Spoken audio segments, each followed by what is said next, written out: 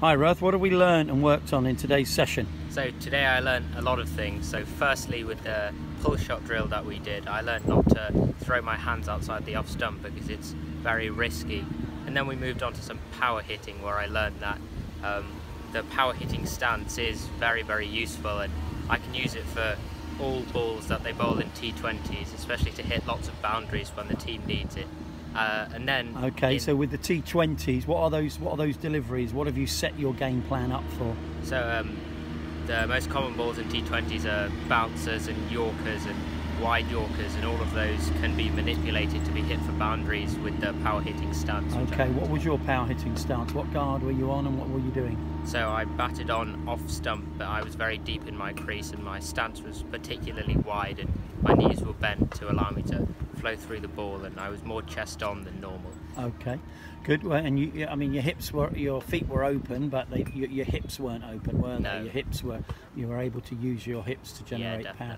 And what did you think of that session? Because actually, did you surprise yourself? I did. I never really realised that. I suppose I could hit boundaries. I've always been more of a technical player, but I learned with the power hitting stance and that I can actually hit a bit further than I expected, I think. Yeah, I think you timed the ball beautifully, didn't you? Some of the shots of where you hit it with a great deal of power. So it's a very important scenario to give you that option in a game situation. If you need 12, 15 off the last over, or we get down to a tight game, to give you that option, particularly for a youngster playing in adult cricket. Sometimes they set ring fields, it's quite hard to pierce the field along the ground, and you could eat up early overs if we're in a run chase. So it's really good for you to have a game plan or something that you can move to that could accelerate the game and obviously, give you an extra option, an extra dimension of a batter.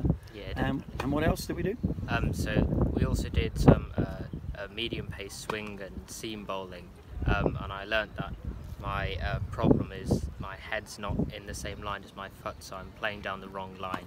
Now I know that I need to work on that. And we also did coming down the wicket to spin bowling, and I reinforced my knowledge that I need to get to the ball first before I realign myself to the offside or leg side to manipulate the field. Otherwise I'm putting myself in more danger than I need to. Yeah, but that's a strength of yours, isn't it? I think you use your feet quite well, don't you? Your judgment of length is quite good.